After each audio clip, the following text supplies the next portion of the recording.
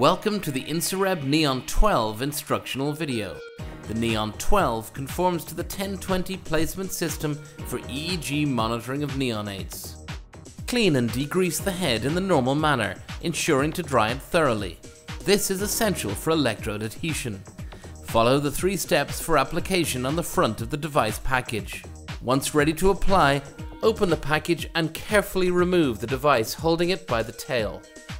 Remove the protective paper from the device, each electrode to be exposed individually.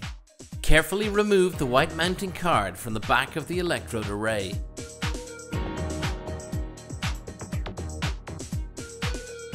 Gently lift the head of the infant off the mattress. Place the central electrodes, reference and ground, on the center line of the head, with the T3 to T4 axis in line with the infant's ears. Connect the appropriate reusable cable to the neon device. The electrode impedances will fall readily in the first 3 to 5 minutes as the electrode paste warms up to body temperature.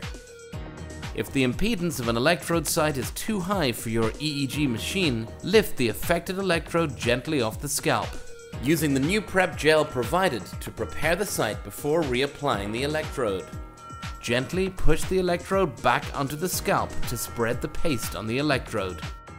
Alternatively, Neonatal can also be applied to the scalp prior to placing the neon device on the infant's head. The electrode impedance should now have reduced and will drop further over a short while.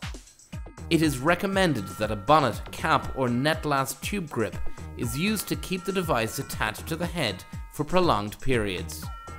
For further information, please refer to the instructions for use enclosed with your packaging.